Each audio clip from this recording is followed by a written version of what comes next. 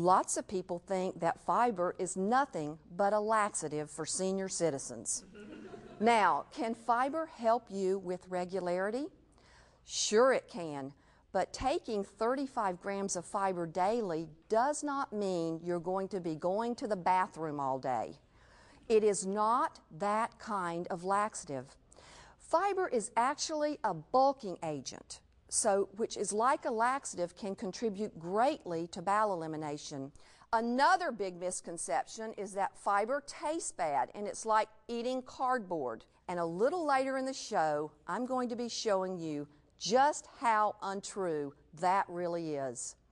Fiber foods are delicious, and fiber supplements today are not like drinking sand. Fiber is found naturally in fruits, vegetables, nuts, seeds, and grains. Luckily, the world is waking up to the power of fiber. Why? Because fiber-rich foods are loaded with health-giving nutrients. Fiber foods offer two types of dietary fiber, soluble and insoluble. So I want to examine the difference between them. Soluble fiber dissolves and breaks down in water. Soluble fiber is like a sponge in that it's very, very absorbing. Soluble fiber absorbs bile in the intestinal tract. Now, the body uses bile like a freight train to carry out excess cholesterol, excess estrogen, old red blood cells, and toxins out of the body. By absorbing the bile, soluble fiber helps carry all of these waste out of our body. And in doing so, soluble fiber is the type of fiber that can help lower cholesterol. It is also the type of fiber that helps regulate your blood sugar. Soluble fiber absorbs most of the calories in the fiber flush effect.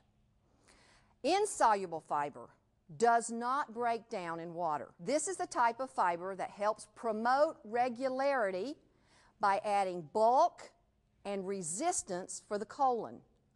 Where I grew up, we called it roughage. It's like a broom that sweeps the colon clean, like this. And by adding the bulk, it stimulates the contraction of the colon, moving waste toward bowel elimination. It also helps control the bacterial balance of the colon, which is very, very important. We need both types of these fibers in our diet.